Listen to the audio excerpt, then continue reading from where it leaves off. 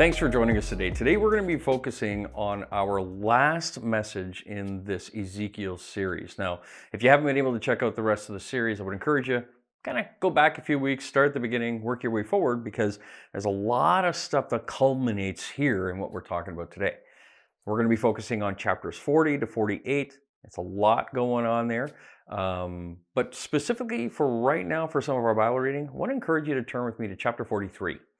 Ezekiel chapter 43, verses 1 to 5. Now, if you don't know where the book of Ezekiel is, in the beginning of your Bible, there is a table of contents, and I really want you to use it so you become more familiar with things.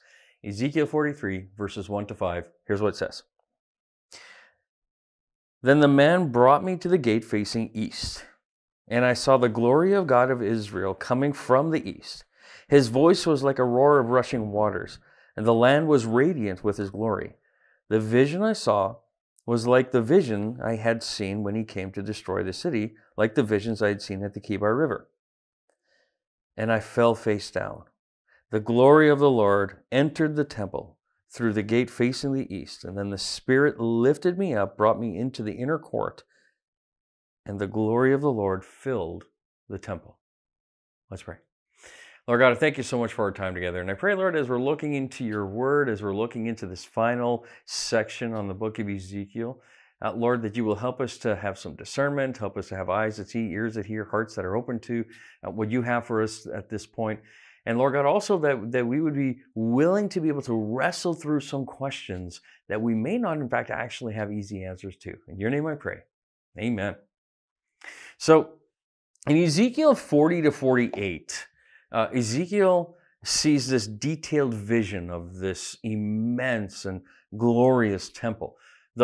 This lengthy vision has been the subject of an awful lot of speculation and a lot of various interpretations throughout the years. And so this is not an easy section in Scripture. It's actually a section that you could probably find some amount of confusion in. So the goal for today is to give a baseline of how to look at this particular section of Scripture, and I'll give you some insight in terms of where I'm coming from when looking at it, and then hopefully that can help you in your own journey with it. Now in Ezekiel chapters 8 to 11, the prophet sees the glory of God leaving the temple. Now we've talked about that in the past, and the idea of God leaving the temple is a really significant thing because for Israel, this was God's dwelling place. This is where they came to interact with God. And so for God to leave the temple, for them meant God left them. Now, the beauty in that part of the story is that we see that God, in approaching Ezekiel, who is in Babylon, it is God is on the move and he comes to his people anyway.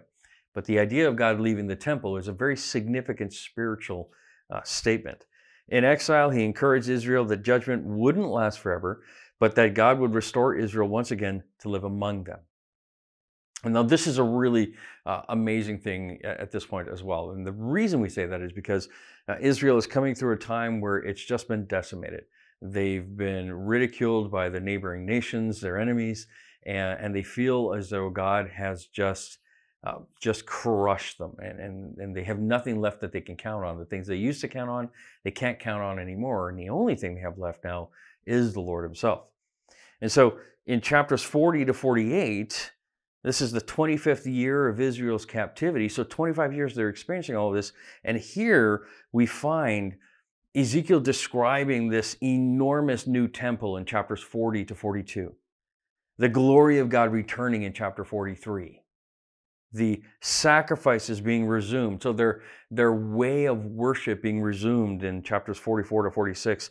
The land is restored to the people of Israel in 47 to 48. And the Gentiles have a place in this restored kingdom in Ezekiel 47 verse 22. And so in this, what you find is some pieces that come along with what it means to be the people of God and to experience the blessings of God.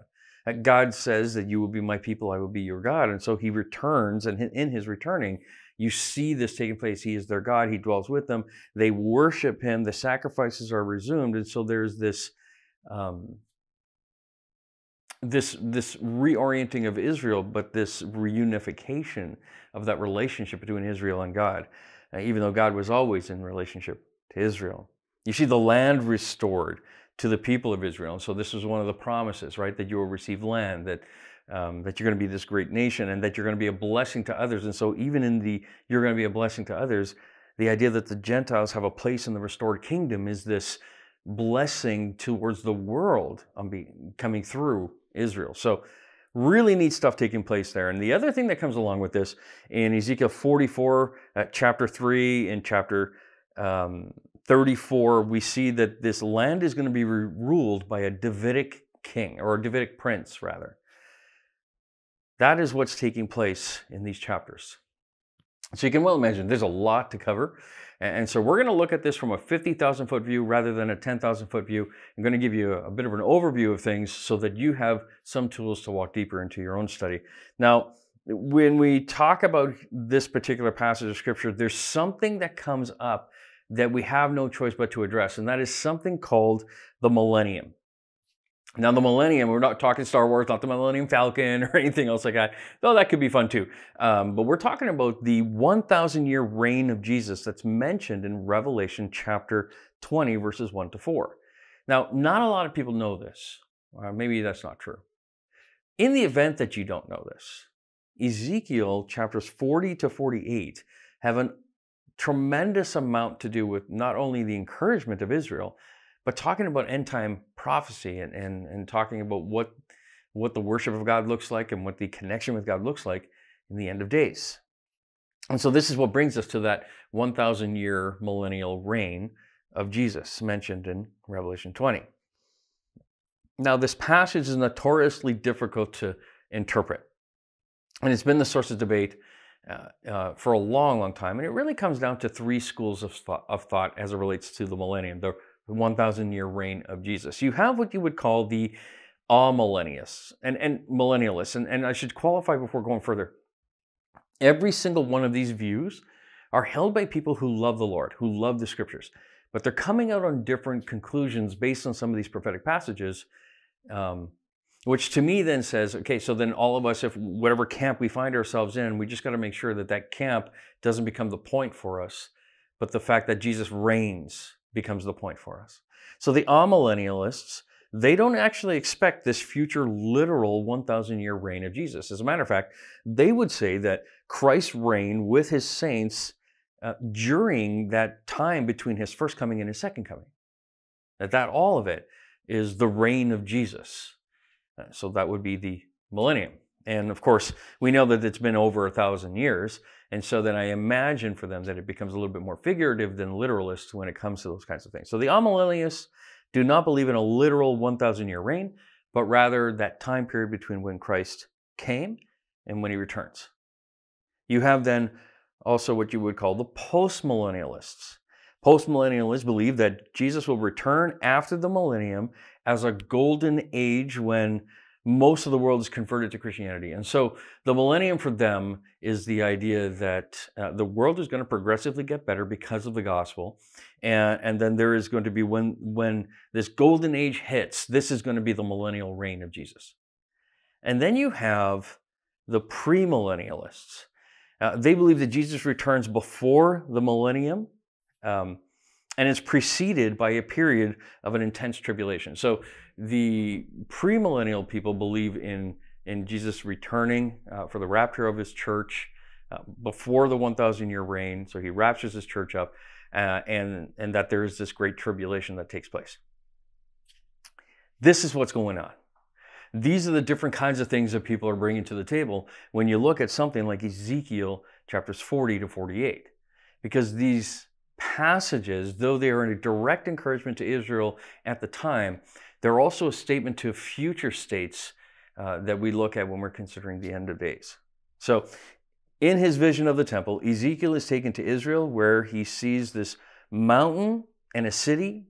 And he's met by, in Ezekiel chapter 40, verse 3, he's met by a man whose appearance was like bronze. He was standing in the gateway with a linen cord and a measuring rod in his hand. Now this guy, he tells Ezekiel to pay careful attention to everything he sees and hears and relate those things in detail to God's people. And this is verse 4. And the measuring and the laying out of the temple complex fills really the next three chapters. This tremendous detail that's going on. It is essentially this verbal blueprint that this guy is giving to Ezekiel to write down and then to deliver to others. And the question then that we deal with this one is, when and how will this vision of Ezekiel's temple be fulfilled? That becomes the question here. And this is where the debate emerges, because you have questions like, well, has it already been fulfilled? Or is the fulfillment still in the future? Should we look for a literal fulfillment, or is this vision symbolic of this future perfection of God's presence among his people? Did the prophecy fail? That's another question that comes up. And if Ezekiel's temple is in the future, will it be fulfilled in the church age, the millennium, or in the eternal state? So there's all kinds of questions that come along with this. So you can well imagine that over the years there's been much debate. And the neat thing about it is that we get to benefit from other godly people who have entered into that debate, had great questions going back and forth, loving Jesus, loving the Word of God, and we get to wrestle with it off their shoulders, so to speak. So the answer to these questions are going to be determined most likely by the presuppositions that we bring to the table regarding things like literal versus symbolic nature of the writing. Symbolic nature of the prophecy and the fulfillment. So if you're a person who says, yeah, most of the prophecies, these are just symbolic things, well, then you're likely going to approach this vision of the temple in a symbolic manner. I mean, if you believe that these are literal, you're going to probably approach it in a literal manner. The difficult section of this scripture that we have here is difficult for a variety of reasons, but one of them is just, it's actually just kind of hard to understand sometimes. There's different ways in which people have tried to understand it. And a lot of genuine believers have come out with opinions on this particular passage which are different from each other's opinions. Some my opinions are different from theirs different from mine. And so where we land, we just got to stress that where we land can't be the point. And we can have these conversations, but if there are different understandings of the passages, based on a good hermeneutic, meaning a good way of interpreting the Word of God, and we're honoring the Lord, and we, in all of this and honoring each other, then one of the things we have to recognize is that is the reason that there is debate. That's the reason why we search over the scriptures and we push and pull and we have this iron sharpening iron with each other. So there's many ways, and there's genuine believers who have tried to deal with this. So here, let's look at four main ideas that really come out of this. When you're looking at the temple language that you find in chapters 40 to 48, there are four main ideas that really emerge in terms of things that we need to wrestle with. Now, the first one would be this. Is this history or is this future? And it's one of the things to deal with. Some people have tried to argue that this temple has already existed in the past. And they say that this temple is one of the earlier three temples. Those ones being the Temple of Solomon, which you're probably familiar with. There's Zerubbabel's temple, and then there's Herod's temple. And Zerubbabel's temple we don't really talk about very much. We talk about Solomon's temple, we talk about Herod's temple. But the size and the design of this new temple is very different than these other three temples. And so if we're saying that it is a historical thing, that this is a temple that is one of the ones that have existed in the past, but it is not described, it's not detailed in the same way that these other ones are. It gives you the notion that, of course, that these are different temples. There's never been a temple that was like this one that we find in chapters 40 to 42. There's a river that flows from the temple in chapter 47, verses 1 to 12. No river has flowed from any of the previous temples, not one. So it's most likely that this new temple must be for a future time. Because it's not being described by any of the previous temples, it must mean that, okay, this temple hasn't existed yet, there's this river flowing through it, the dimensions are different, it's got to be a different temple, it's likely a temple from the future. The style of worship is similar to what you would find in the Old Testament within this temple. This is chapters 43 to 46, but it's not the same. There are differences in there when you compare how worship was to take place. So there's never been worship quite like this in the past, and therefore the worship style must also then be something of the future. And the 12 tribes will have equal shares in the land. Chapters 45, 47, 48. And this has not happened in the past, and it's not happened today. The geography of the region will have to change before this can happen. And so therefore, the division of the land must also be in the future. So is this history or is this future? And I would suggest to you that although that there's solid and faithful men and women of the Lord that are trying to suggest that it's historical, I think the scripture itself lends itself more likely to it being of a future state. And that is the predominant view, I should tell you. But it seems to be the most legitimate view in relation to actually studying the Word. Another one we have to look at is this allegory or is this actual? Is it symbolic or is it real? And some people don't believe that there will be a new temple. They can't see why there would be any sacrifices after the death of Jesus, which is a really legitimate question. What do we do with this language in Ezekiel's temple, recognizing that it's for a future state, but there's sacrifices in it, and we had the death of Jesus? Like, what do we do with all of this? We're going to talk about that in a little bit. But the people who do believe this believe that the passage is either, well, like I said, symbolic. It's picture language or allegory. And so they interpret it in a variety of different ways, even in amidst the allegory. Some people believe that these are just symbols of worship. Some people believe that it's a symbol of the heavenly state. In other words, that final state in glory in heaven as a symbol. Some people say that it's a symbol of the growth and development of the church. And yet some others believe that this was Ezekiel's hope for rebuilding the temple in its return to Jerusalem. So even in amidst those who believe that this is more of a picture language, more allegory, more symbolic, the idea here is still, even within that line of thinking, there are still deviations from each other in terms of what one believes about the temple. The other one here that I want to suggest is which is also a legitimate question that you have to apply to the text, and that is, did this prophecy fail?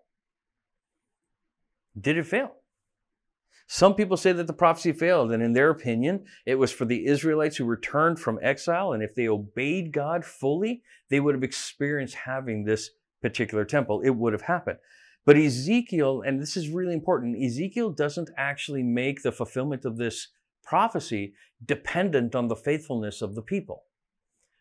So this prophecy is independent of the people. People are impacted by it. They're indirectly involved, but it is a direct action of a command from God to have this temple, not dependent on the actions of the people. And so the word of God does not fail. Prophecy, if it's from God, it will happen. And given that it hasn't happened yet, we can anticipate it happening in the future. So I believe that there will be a new temple. Absolutely. I believe there will be a new temple, that it's not a thing of the past. I do not believe that it's allegorical. I believe that there will be a legitimate, real temple of the Lord. And then we have this idea of, okay, so even if we believe that it's a future thing, do we believe that it's the final eternal state? Or do we believe that this is part of the millennial reign of Jesus? And so both of them being in the future, but which is the one that we would land on in terms of what we think this temple is actually representing? Now, some people say that the vision shows the eternal state. And the eternal state is the idea of the new heaven, new earth.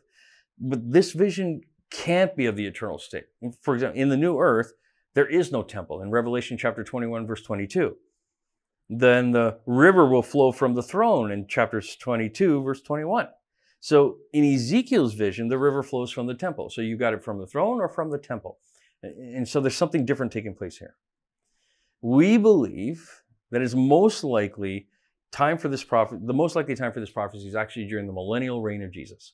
Now, can I prove that 100%? I will promise you right here and now, no, I can't.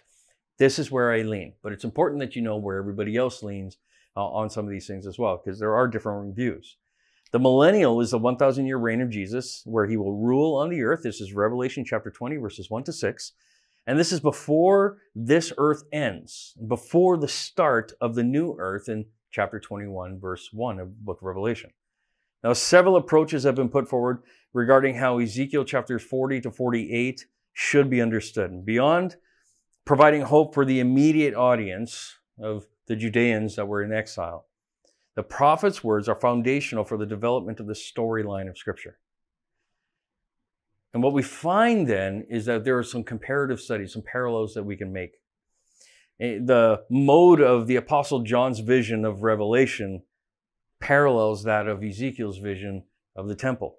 Ezekiel stated that this prophetic vision of the future restoration of Israel began when God took him on a very high mountain, the southern slope of which housed what resembled a city. This is chapter 40, verse 2.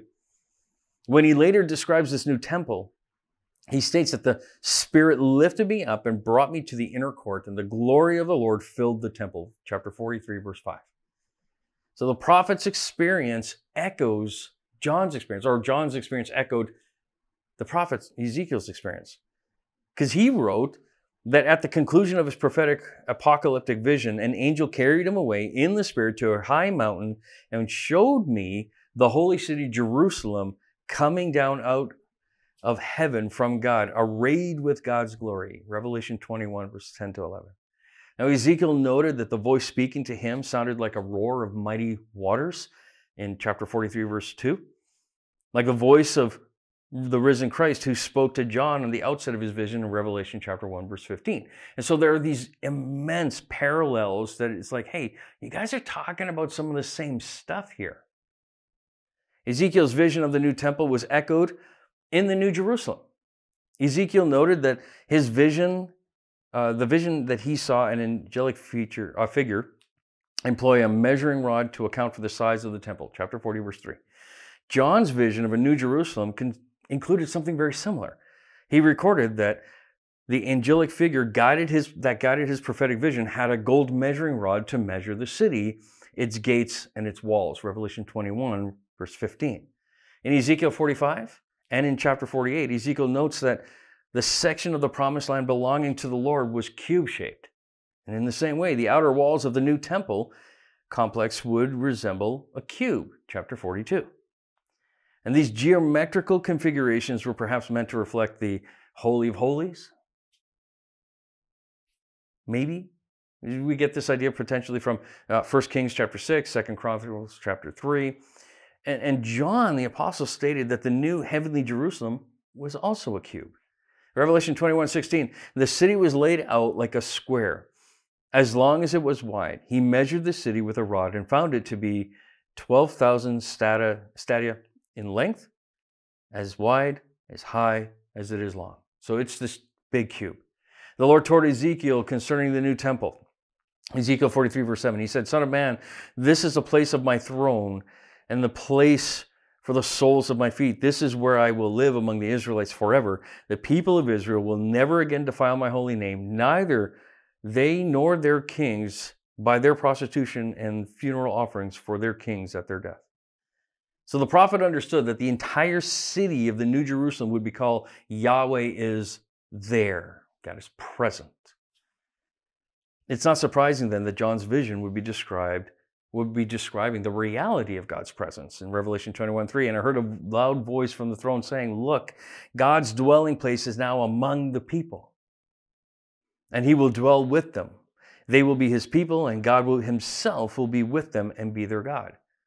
So in Ezekiel 47, verse 1 and 7, and verse 12, the prophet describes this river flowing eastward from underneath the temple with many trees lining the river, each bearing seasonal fruit, neither withering and never withering. And again, John's vision mirrors Ezekiel's, but with a very significant difference. He wrote what he saw. The river of living water sparkled like crystal, flowing from the throne of God and of the Lamb down in the middle of the broad street of the city.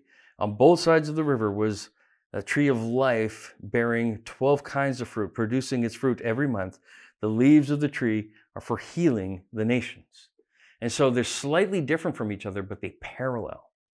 Ezekiel prophesied that sacrifices would be central in the temple, in Israel's temple. In Ezekiel chapter 43, verse 18, Ezekiel heard the word of the Lord concerning the construction of the altar where the burnt offerings were to be sacrificed and the blood was to be sprinkled. And the author of Hebrews detailed the heavenly tabernacle where Christ's blood was sprinkled in chapter 9, verse 11 to 22, the book of Hebrews. And the temple of Ezekiel's vision would be the place where Israel would offer continual and regular sacrifice. But the author of Hebrews notes that the new heavenly tabernacle enjoyed only one sacrifice, saying in Hebrews chapter 7, verse 27, unlike other high priests, he does not need to offer sacrifices day after day, first for his own sins and then for the sins of the people. He sacrificed for their sins once and for all when he sacrificed himself. And so what we know then is that Jesus made the one complete and perfect sacrifice for sin. He died once for all time because of our sin. There is now no need for any other sacrifices. There is now no need for human priests. But in this prophecy that Ezekiel is dealing with, there are sacrifices for sin and there are human priests. So what do we do with this? How do we handle this? And it seems to me that the best explanation that we have is that the temple, the sacrifices, and the priests are for Israel. During the millennium, people from other nations will worship with them in Jerusalem. We read that in Zechariah chapter 14, verse 16. Ezekiel's vision shows a perfect practice of Israelite worship. In the Old Testament, the sacrifices refer forward to the Messiah. In the millennium, the sacrifices refer backward to the death of the Messiah. This is probably one of the best explanations I think that we can come across for figuring out what to do with this. The sacrifices never could take away the sins, ever. In the millennium, the sacrifices also will not take away sin. The sacrifices will remind people about the one sacrifice that Jesus, the Messiah, made. And that was the only sacrifice that actually dealt with sin. Now, in a similar way, Christians break bread and drink wine, and the bread and the wine represent their signs of the body and the blood of Christ, who is the Messiah. And this act is referring to the death of Christ.